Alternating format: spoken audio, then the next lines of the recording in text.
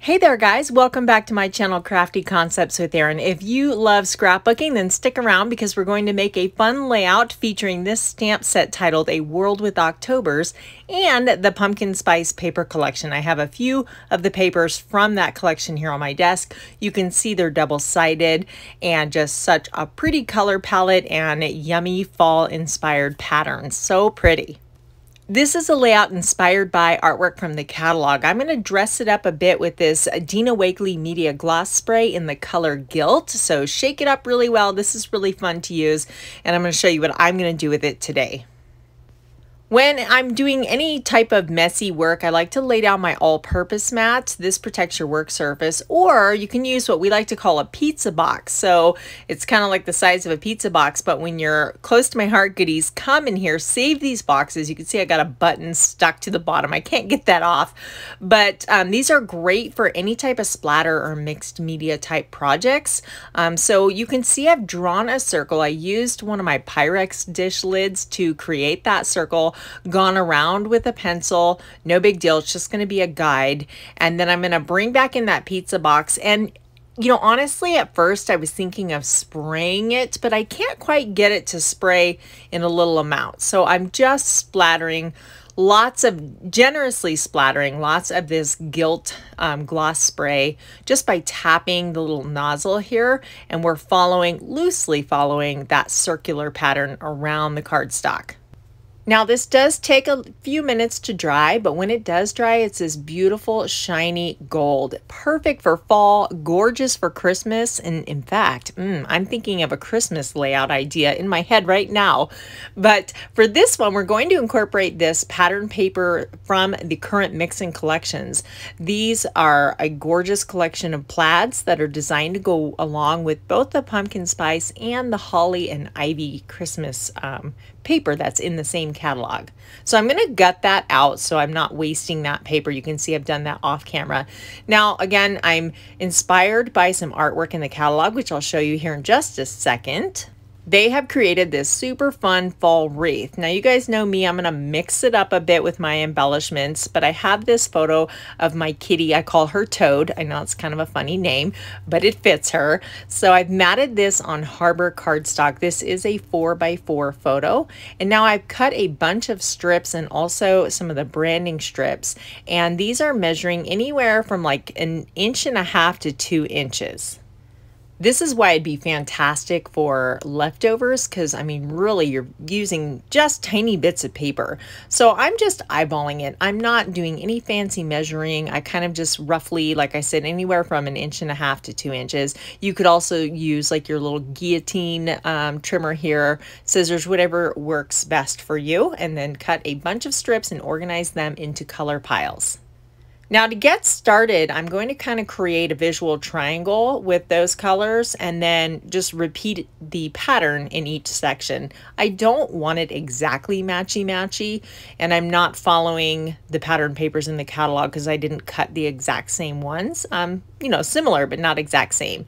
So this way, we're just kind of making sure that those colors are distributed evenly around the circle and you don't have a concentration of one color in any one area, kind of dominating it or drawing your eye. This helps carry your eye around the circle. Hopefully that makes sense. We don't have to have this perfectly circular wreath. I want it to be very kind of like a handmade project. Well, it is. So it's okay that it looks that way.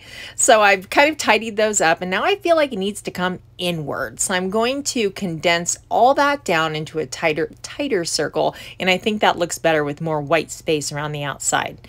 So I have my Tombow liquid glue and I'm using liquid glue because it's going to allow me to wiggle those strips into shape. And just so you guys don't have to watch that process, I just went around on the inner portion of the circle, lifting those up and running a bead of glue.